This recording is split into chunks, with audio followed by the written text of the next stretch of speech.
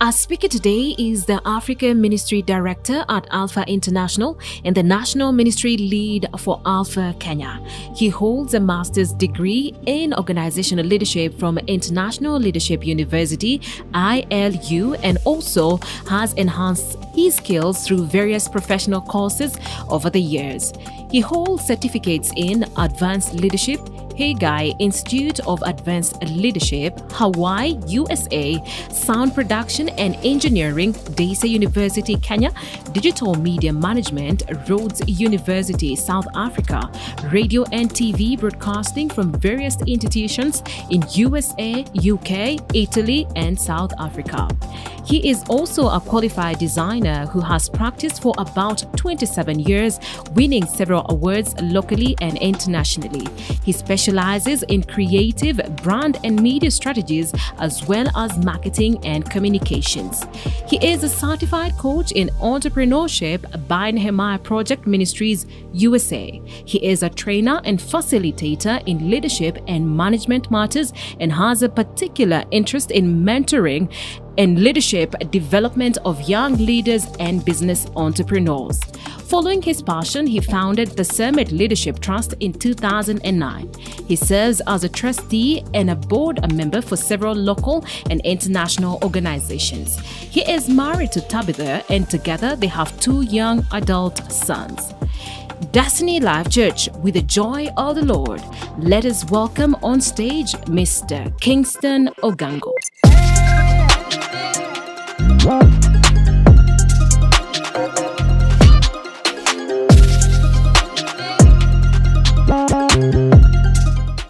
The bishop told me that you have been considering this particular year, you're considering the topic of manifestations. And I'm sure he's done a great job in introducing, and in the last 2 Sundays, as he's gone on to exposit this psalm. And so mine is just to add a little to what we have been going through as we continue to go on today.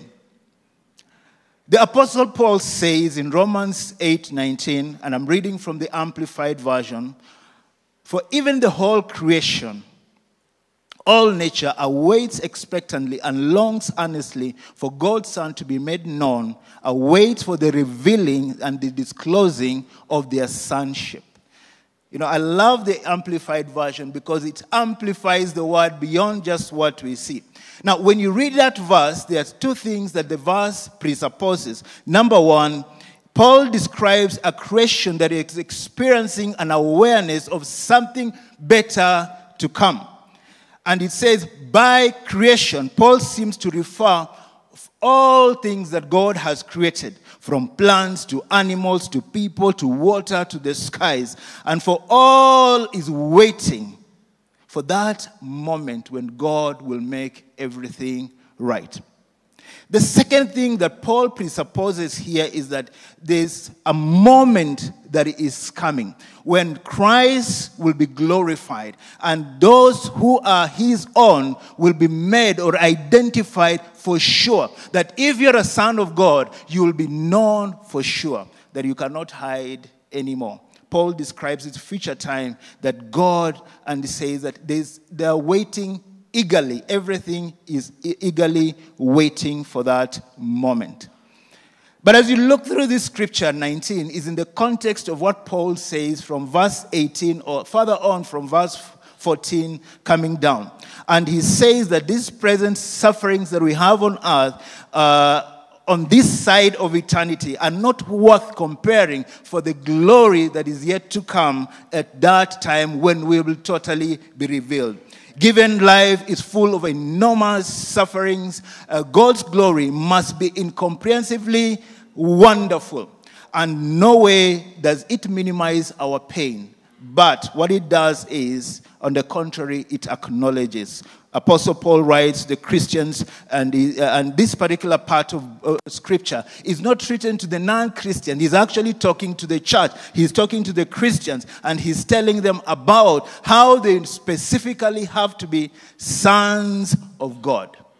You know, many times we are Christians, but sometimes we do not know our identity, where we stand. And it is important to be reminded. And so as we look at this scripture, He's talking about an eternal perspective, a time that is coming of full revelation, but there's also a present reality of how do we manifest ourselves on a daily basis, that we bring out the sonship that we have in Christ Jesus. If you read verse 14 to 16, the Bible says, "For those who are led by the Spirit of God are children of God." The Spirit you received, that is Romans 8, 14 to 16, just in case you are lost. Let me go again. "For those who are led by the Spirit of God are the children of God." The Spirit you received does not make you slaves so that you live in fear again. Rather, the Spirit you received brought you out about your adoption to sonship. By him we cry, "Abba, Father." The Spirit himself testifies with the Spirit that we are God's children. And so Paul is bringing up a very important message here, that we have been adopted into sonship. And sonship has an important space, which I'll be speaking in a minute. John, in 1 John 3:2 says that, "Beloved, we are not, beloved, we are even here, now God's children. It is not yet disclosed, made clear what will become thereafter. But we know this, when he comes and he is manifested, we shall, as God's children, resemble and be like him, for we shall see him just as he is." There's a time of revelation that is coming, and there'll be an identity. When you look at my son Andrew, you will see something that resembles me, isn't it? Either the complexion, us, we are blessed with melanin. Yeah? We don't know whether we are black or dark black, but we are somewhere there. We are blessed with some melanin. Now, when you look at Andrew, there must be features that says that this guy belongs to me. And this is what John is saying, that time of revelation, there will be no confusion. We will know that there is an identity that has been brought about. Sonship gives us 4 important things. This is still my introduction. Number 1 is identity. Peter says in 1 Peter 2:10, "Once we were not a people, but now we are a people of God." What does that say? That we were excluded, but because you have been born again, you have received identity in Christ. Number 2 is status. You were once a slave, but now you are no longer a slave to the law, but you have been liberated. Now you have received the right status in Christ Jesus. Number 3 is position. As a slave, you stood guilty before your master, and you are an object of wrath. But because sin has been enslaving or has enslaved us, we stood as slaves to sin. But through the reconciliation of Jesus Christ, we get a new position in Christ. We are alive and not dead, because Christ has redeemed us and made us alive in him. And so we get a new position. And number 4, and most importantly, we get into a relationship. As sin is a slave, when we are born again, we get into a new relationship with Christ. And so 4 important things that sonship gives you. Number 1 is identity. Number 2 is status. Number 3 is position. And number 4 is relationship. Because you are only a son when you have a relationship with a father. That you can go to the father and say, "Daddy, I need this and this. Daddy, can you do this for me? Daddy," and many of you've just come from taking children to school a few weeks ago. You know the demands of daddy. They don't care how much money you have. But because they are sons, they ask, they request, they actually almost demand. Why? Because there's a relationship that connects them to you. So Paul's central point here is that when we receive the spirit of sonship, we get something important. I don't know if you remember something that has happened a few years ago. There was an advert that ran for Kiwi. And today I want to talk about how we can manifest through our talents and our gifts. Talents and our gifts. I know Bishop was looking at spiritual gifts. I am not going that direction. I am looking at your natural talents and your natural gifting. And there was an ad that ran a few years ago. It said, hebu jitokeze. You remember that ad? Jionyeshe, simama, imara, mbele ya. I don't want to sing it because I may just sing it off key. But what did that ad say? There was a way of manifesting yourself when you have kiwi. Ujitokeze, ujionyeshe, usimame, imara, mbele ya watu. Now imagine if you have very clean shoes and you're only shining for the shoes and you're not shining for Christ. But the Bible says in Proverbs 18:16, sorry, you'll have very many scriptures to read today, but let's keep going because I can see Bishop has started well. You are reading the word. Even if you are enduring like my brothers in the book of Numbers, it is well. You will receive something. At least you remember one name. Even if it is you pronounce it wrongly, utakumbuka. Proverbs 18:6 says, a man's gifts makes room for him and brings him before great men. The word gift in the Hebrew translation is actually a present. And room is translated as broaden. So if you were to rewrite this particular proverb, we'll say a man's presence will broaden, cause expansion, or create opportunity for him.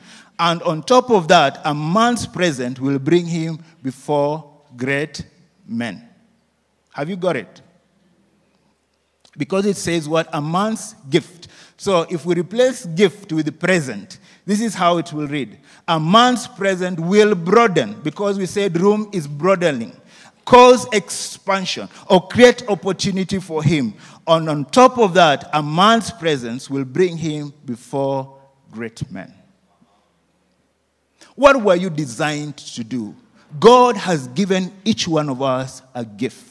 There is no man on earth who does not have a gift. Many times I meet people who say, me, I am not gifted. Why? Because you think you must be an artist. Why? Because you think you must be able to sing. God has gifted us differently, because God is not a mean God. He's a God who gives us all good things. And the Bible says that he gives all good things to all he loves. And so if you are beloved of the Lord, you are gifted. And all of us are gifted. We may manifest it differently, we may exercise it differently, but God has given us a gift. And our gifts are to be fulfilled, have to be exercised for the fulfillment of the vision and what God has planted in each one of us. That God has fashioned you, God has created you, that you may bring forth something greater. And one of the things that God has done through our gifting and through our exercise of our gifts, we begin to manifest God's goodness to the world. Did you know gospel music is the highest selling music in Kenya? Did you know that? If you listen to Skiza tunes, what is the highest tunes you get? Now, many years ago, when I worked in media, even the stations, secular stations, Nation, Citizens, and others, only had a segment, a small program, once in a while, which you had to work hard to convince them to have, to play gospel music. As I speak now, tell me which station is not playing a gospel program. Did you know Nation is not a Christian station? It's not owned by us. Yes, it is not. It is actually owned by Muslims, if you didn't know that. But it is playing gospel music this morning. Citizen and the others. So what I'm trying to say is that God uses his own to manifest himself to the world. But there are 5 important things that I'd like to share with us this morning about talents and gifts. Number 1, talents open extraordinary doors. Talents open extraordinary doors. The Bible says in Proverbs 22:29, do you see people skilled in their work? They will work for kings and not ordinary people.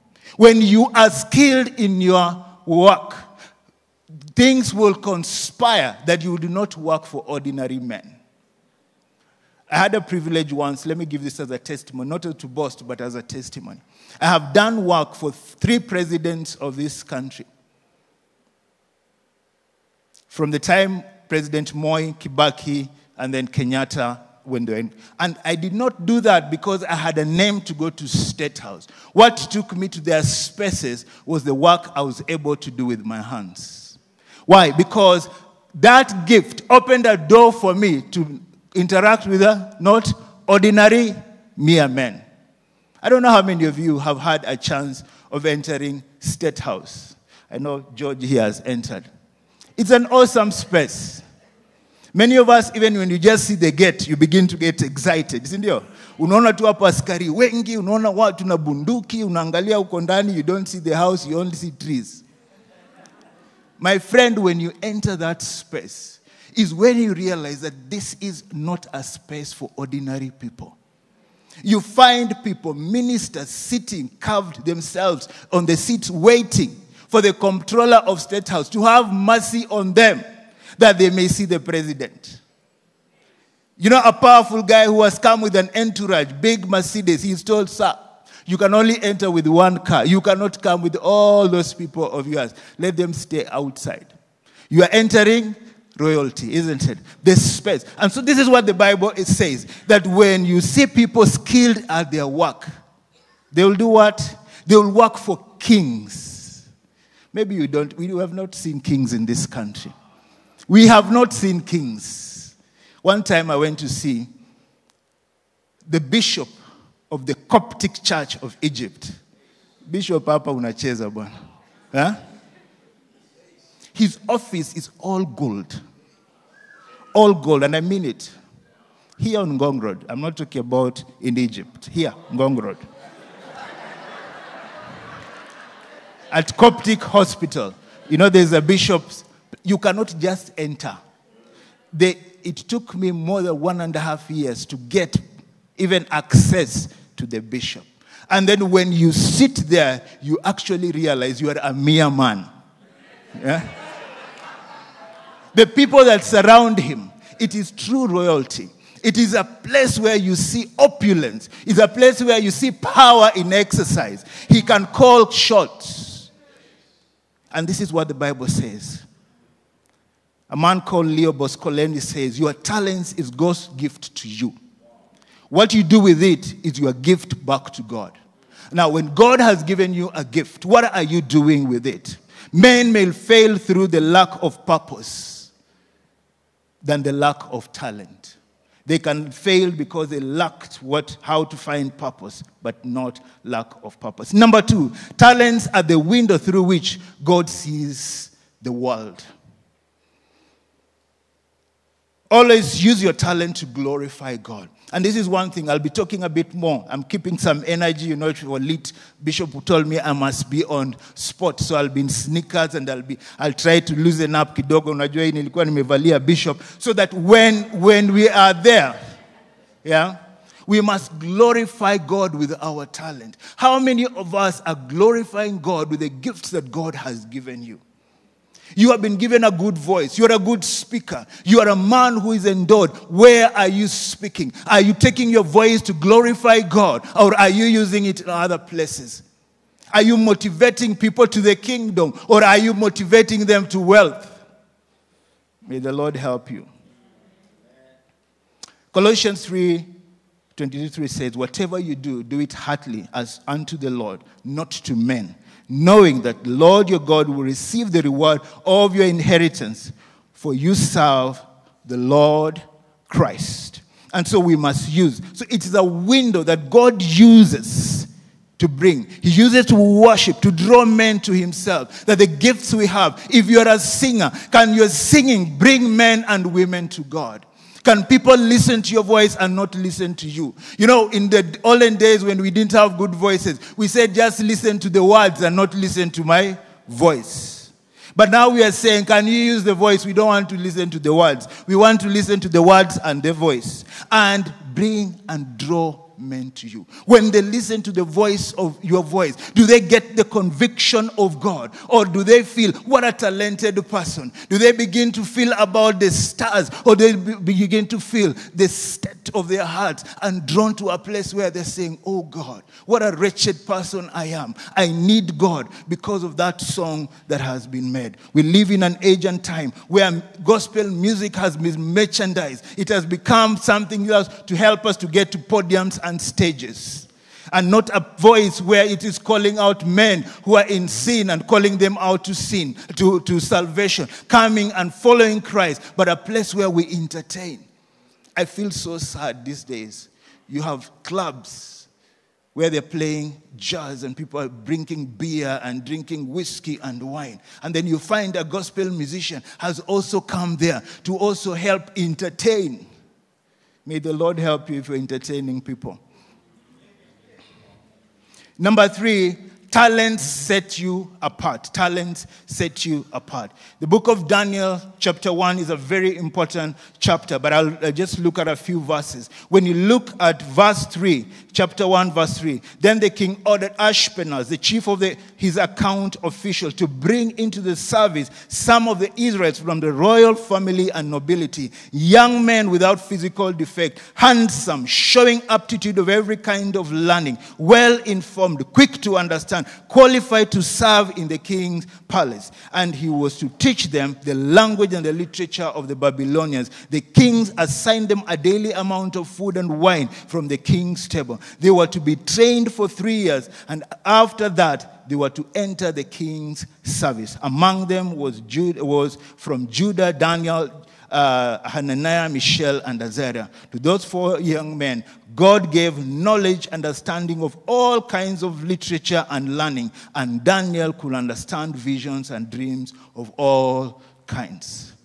Now, when you read that portion of Scripture, these were not ordinary. In fact, it says they were young men who came from royal family and nobility. So they were not mere young people who were picked because somebody had sympathy on them. They were people who were born in royalty. They had learned the steps and the skills and the ways of living in royalty. You know, one of the things that when you live in royalty, you must behave like royalty. You do not choose when to dress. You do not choose how to dress. You know, you saw the royal family, when one young man decided he cannot follow the order of royalty, they had to kick him out. Because royalty has a procedure and a protocol. And that protocol is never changed because it is part of it. And so these young men came from there. But what does it say? They had no physical defect. So they were not like me, who has all things and bumps everywhere where we are trying to help. They were handsome, showing aptitude of every kind of learning. So they were not people who you are going to help. Yeah?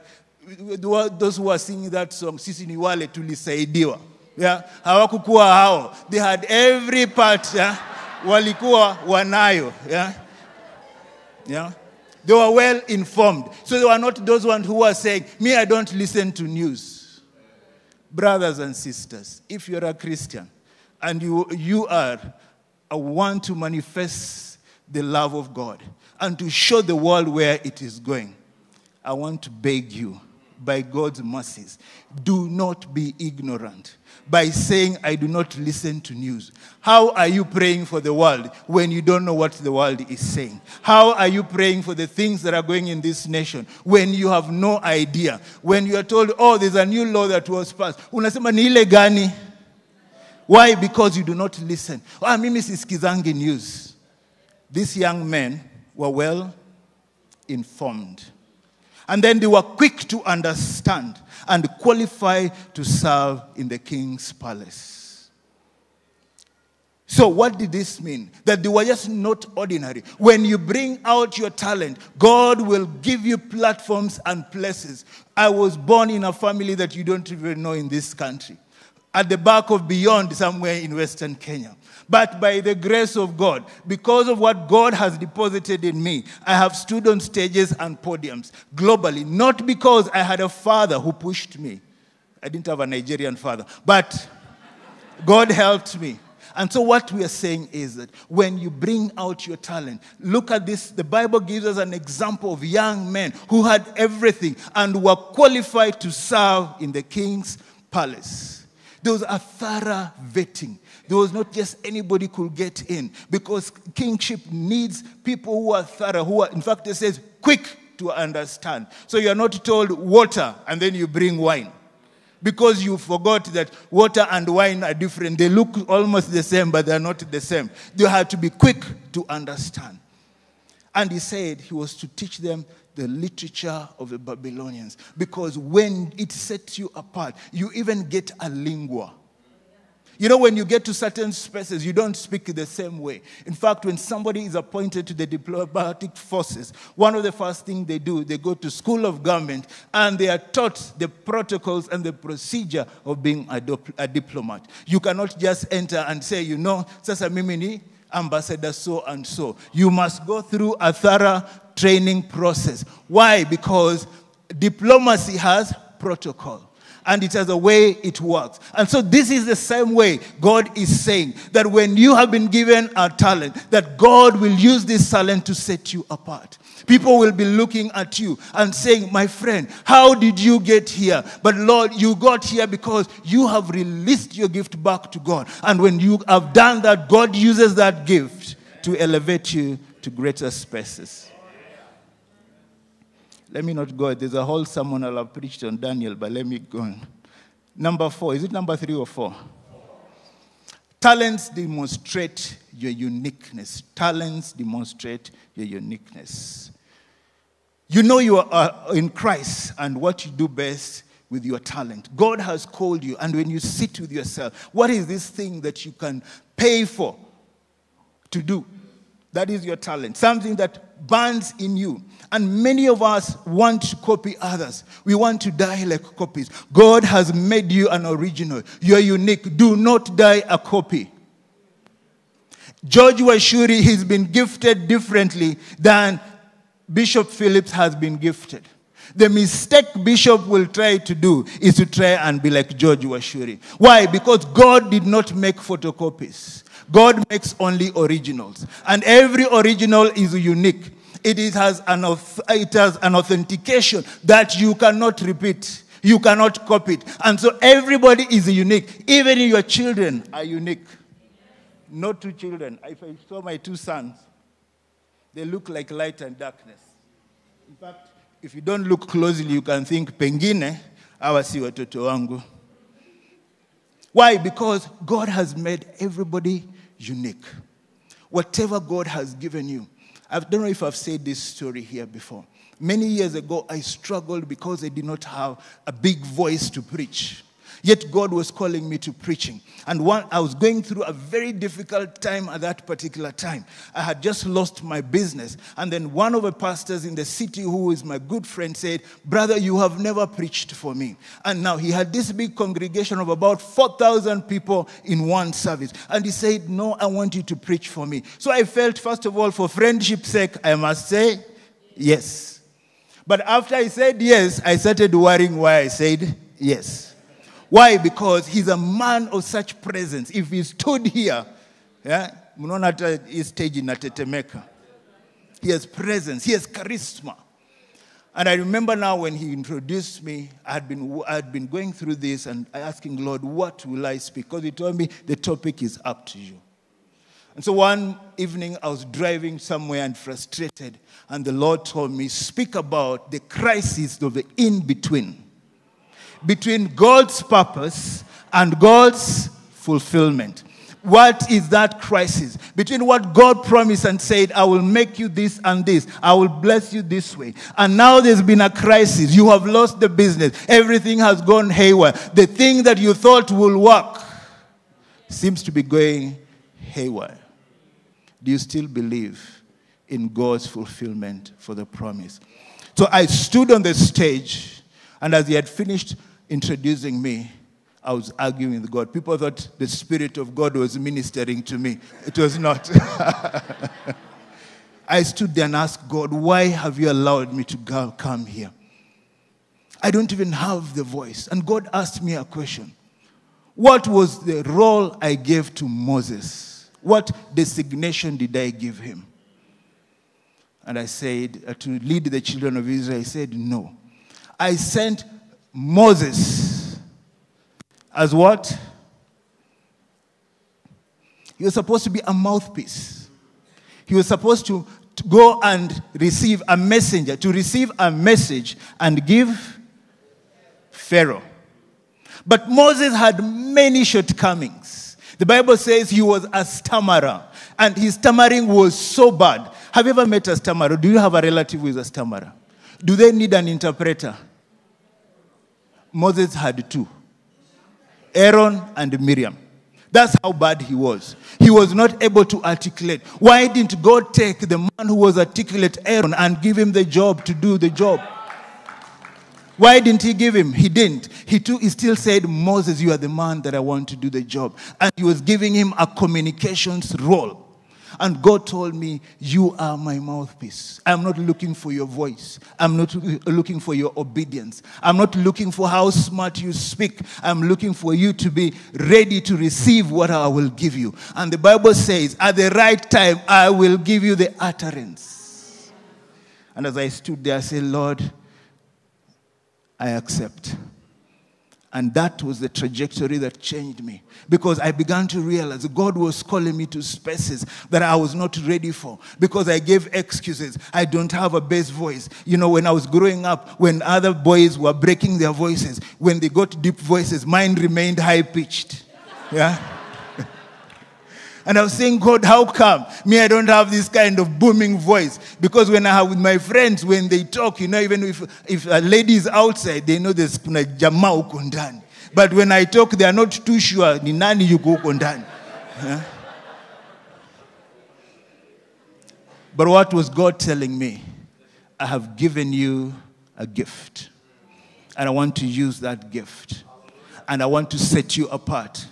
And when you obey is when we take the gift that God has given us and begins to accelerate it. And the moment I said yes, that service was the most. I prayed for people for more than 2 hours. The entire church came for an altar call. I have never seen it in my life to date. The entire church came for an altar call. And they did not just want to be prayed from a distance. They wanted me to touch them. I was shaking like a fiddle after those 2 hours.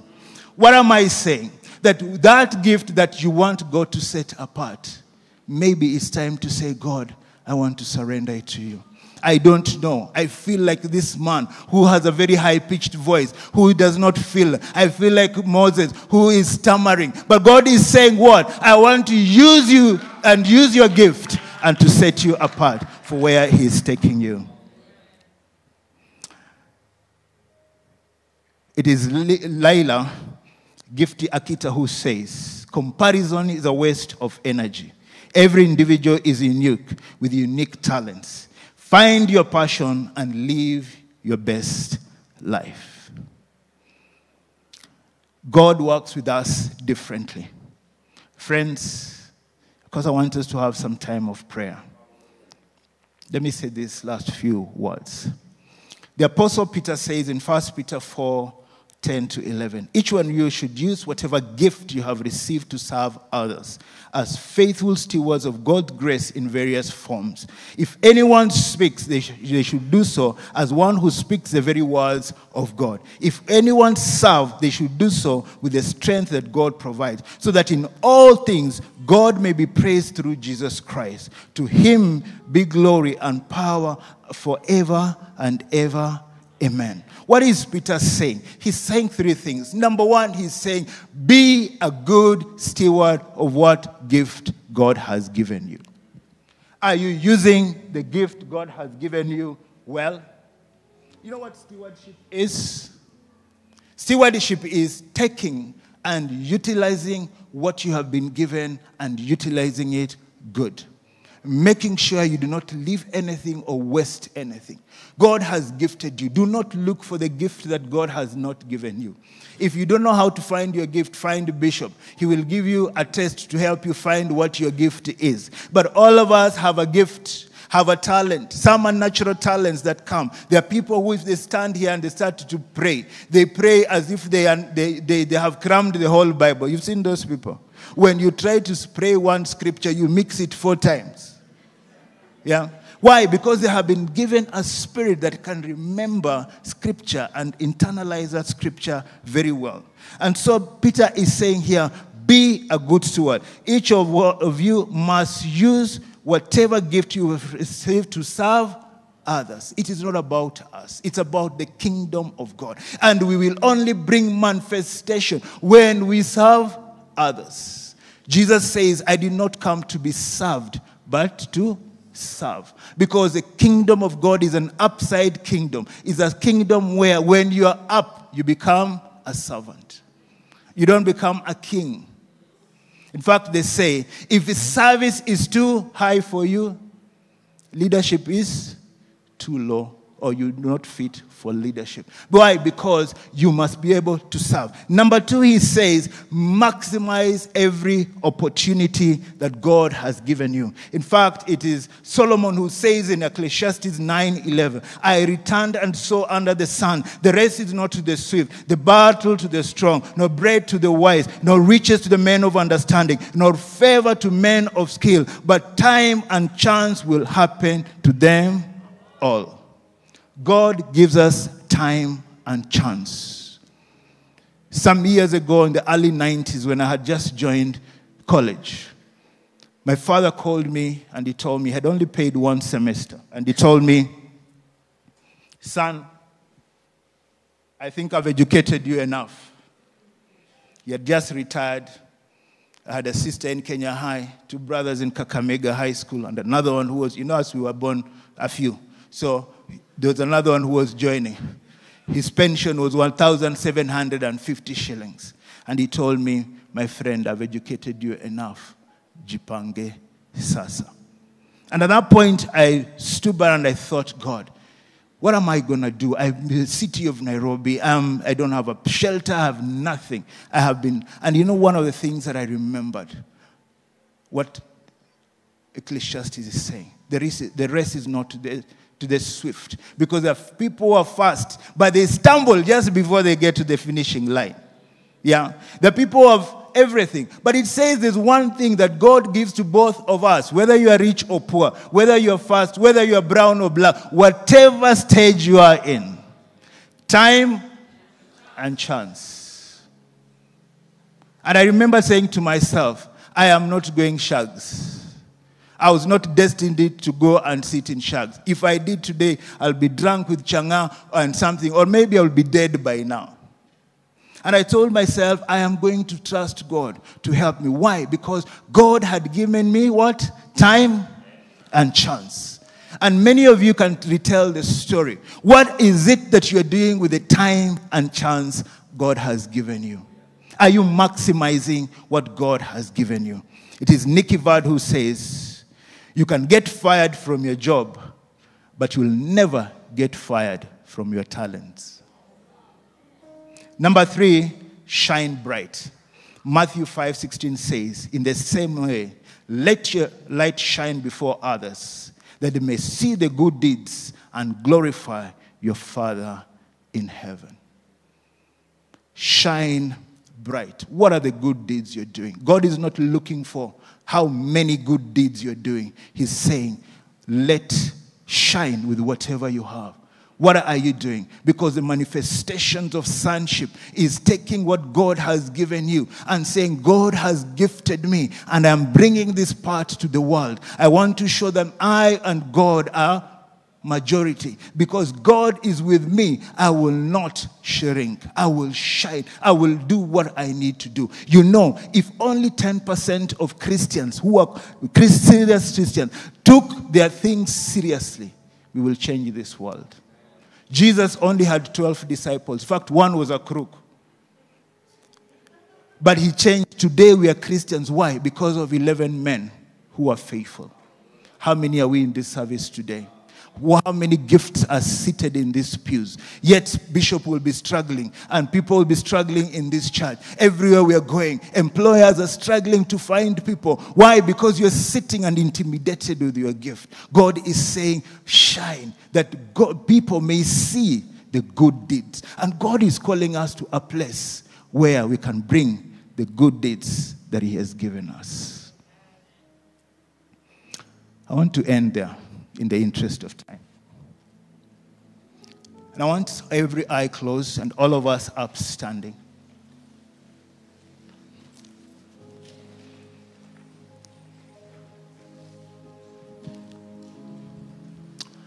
And I want you to take a moment of reflection.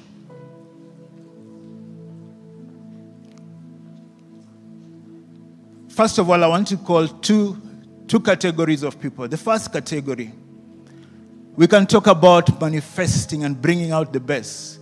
But if you're not in the kingdom, you've not come into the adoption, you cannot enter that space. And if you are here, maybe you're a Christian, and you've backslidden because a boyfriend left you, a girlfriend left you, a husband left you, a wife left you, or something happened. You didn't like the church you left, or something happened and you've backslidden. I want to pray for you, and I want you to come and rededicate your life to the Lord. Is there such a person? You used to be a Christian. God has used you immensely, but over time, you've grown cold, and you're saying today, that this year of manifestation, this year that we want to see God manifesting and doing great things in this church, will just pass you by unless you rededicate. Anybody like that, just with every eye closed. It's not for us to embarrass you. It is time to commit. You know, it is between you and God. It is not about us. Is there such a person? Just lift up your hand quickly. I want to see the service. Thank you, my sister. Any other person? Any other person? You have been a Christian before and you have fallen. And God is calling you back. Any other person? Maybe I'm not seeing because of my eyes. So I want to take a step of courage. And if you are near the people who lifted up their hands, just encourage them to come to the front. There's a second category of people. You have never been born again. You've never been a Christian. But today you're saying, today. The Bible says today is a day of salvation. And God is here to save you and dedicate you to the Lord. Is there such a person? I want to pray for you before I leave here. Just lift up your hand. Today is a great day. Thank you, my sister. Let's clap for her as she comes. And any other person. Thank you, my brother. Come. Any other person who wants to give their lives to the Lord, please come. Please come. Please come. This is the most important thing of the service. Can we celebrate them? Let's celebrate those who are coming to the Lord. Thank you, brother. Thank you, brother. Any other person you want to give your life to the Lord, please come. Please come. I'm ready to wait for you. Any other person?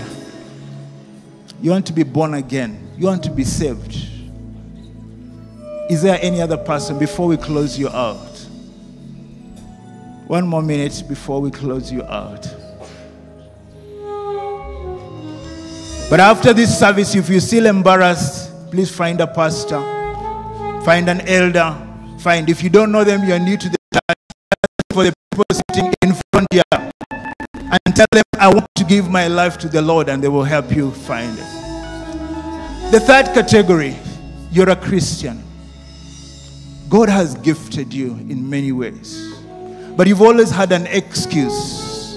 You've always looked across the fence and said, so-and-so has been given, me I don't have.